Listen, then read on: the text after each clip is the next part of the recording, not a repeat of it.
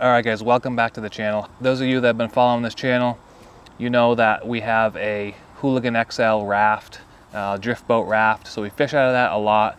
I'm also a guide now, so because I'm a guide, I really wanted to focus on getting all of my fishing tackle, fly gear, spinning gear, whatever I'm bringing for the day into one container. So if I want to go fish with the buddies or if I want to go fish with some clients, I can just grab a box and head to the raft and everything's in there that I need for the day to get on some fish. So a popular option that a lot of guides that I've seen use is the Yeti loadout Go Box, the 30 size. If you're watching this video, you probably have heard of it or know what it is, or maybe you're considering buying it.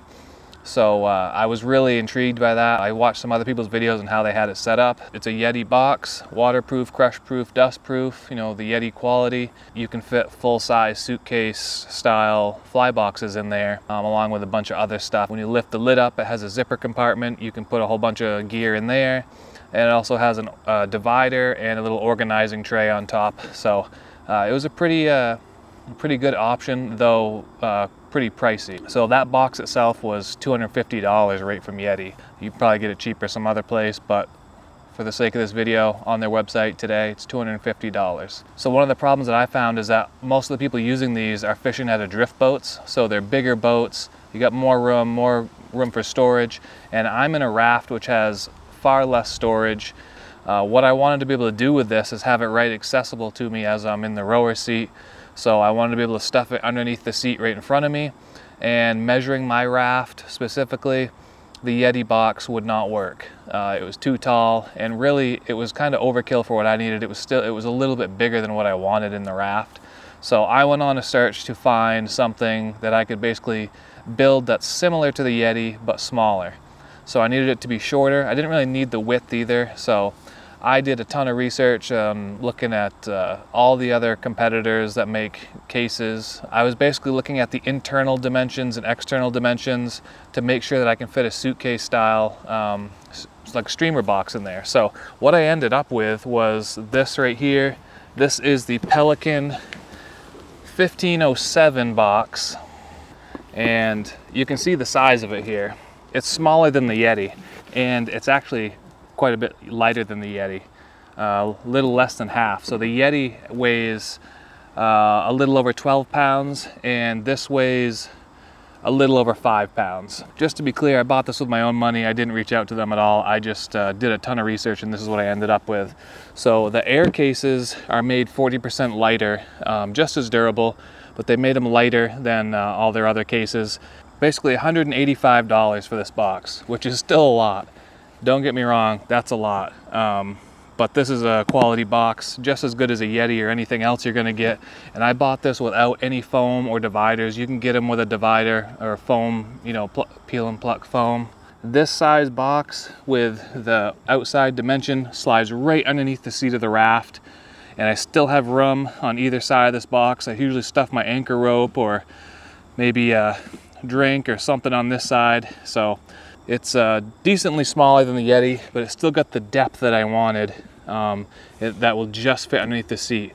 So the latches, I actually really like the latches. I can run them one-handed, push this button and flip it up, and then they lock right down like that. I think it's actually easier than the Yeti box. It does have a place to put a padlock on there, a little place for like a business card or something. I stuck my guide business card in there in case this thing gets lost.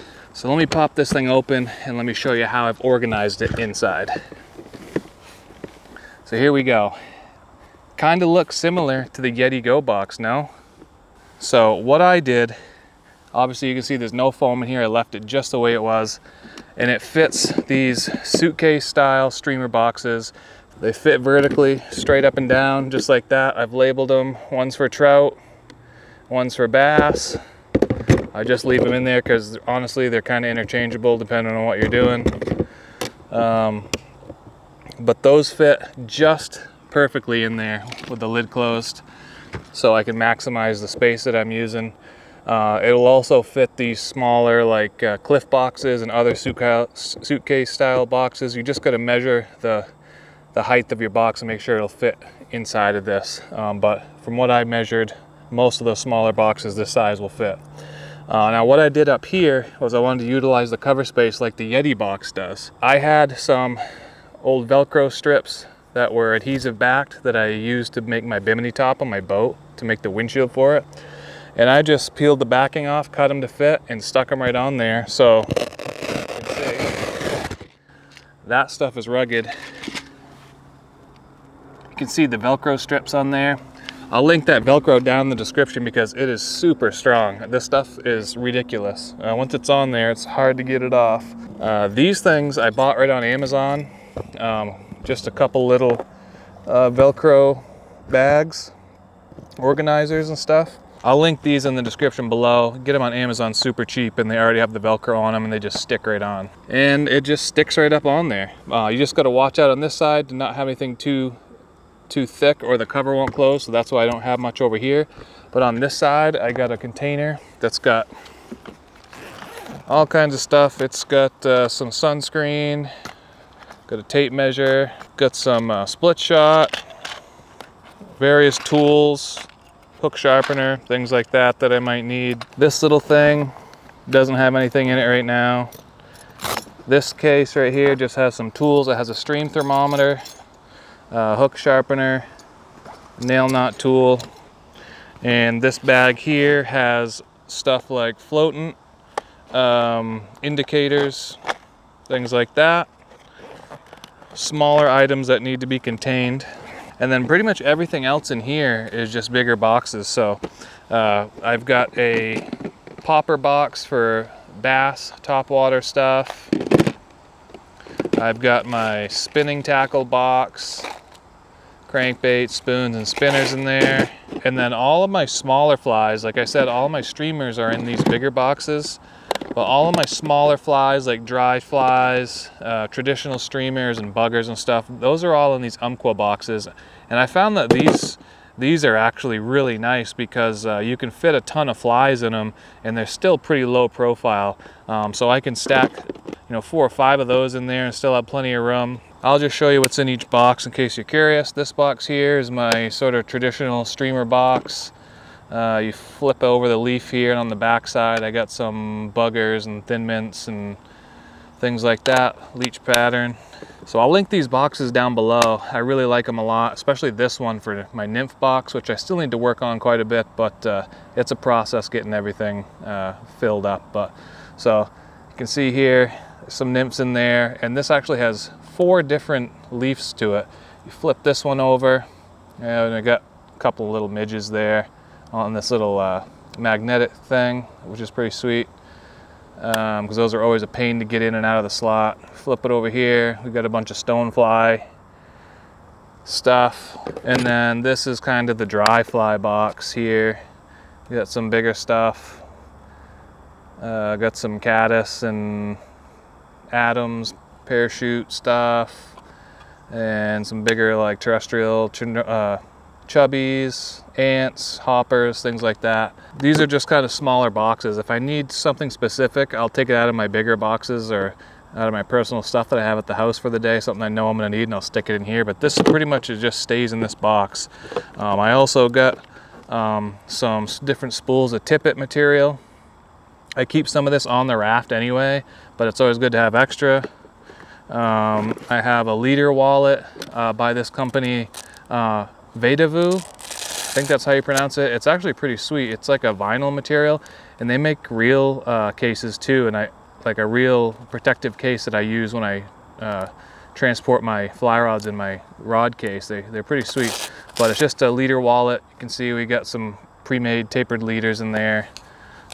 So that's what that is. And then I got a spare spool in here right now for a streamer rod, and you can see I got plenty of room for a lot more stuff. Sometimes I'll put some camera gear in there, maybe another extra couple reels depending on what we're doing, but that's pretty much it. It's a pretty sweet box. I really like it.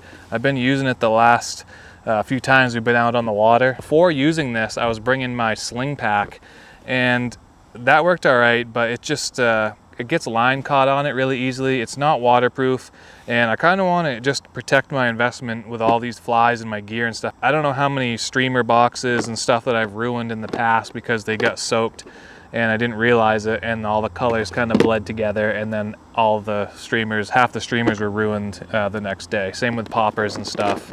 So this way I can kind of keep everything dry and protected. Flies are not cheap, especially some of these streamers. They're pretty pricey, but I put on a couple foam patches on the outside here to let some streamers and stuff dry off. Just stuck those on there, put some stickers on some companies that I use and like, and that's about it. So there it is, kind of my DIY Yeti Loadout Go box for a little bit cheaper. For what I needed, the Yeti box wasn't gonna work, so I built something myself that would suit my needs, and I'm super happy with it. So I'll be using this for a long time. Anyways, guys, if you wanna go check out this box, I'll leave everything down in the description below, how I built it, all the different the Velcro and the different little containers there. I'll leave these fly boxes as well, so you'll know that they will fit in this box. And yeah, appreciate it. Thanks for watching, guys. If you haven't already, hit that subscribe button, hit the thumbs up, comment what you think of this box, if you'd ever get it, if you'd use it, and we'll catch you guys in the next video. Thanks.